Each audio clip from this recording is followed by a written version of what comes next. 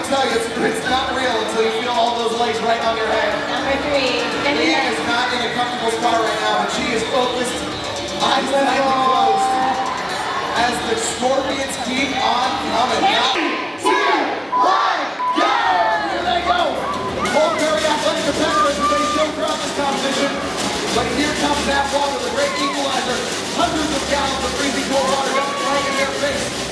Both competitors making pretty quick time of that wall. Zach going up to his third ladder. Carl having to look at the third flag, excuse me. Carl reaching up to his third flag.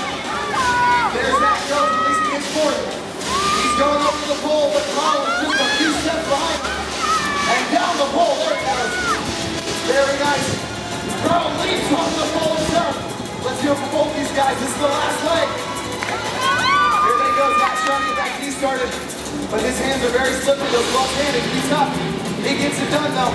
Here we go. Carl's going to have to make up some time trying to get that ignition going real quick.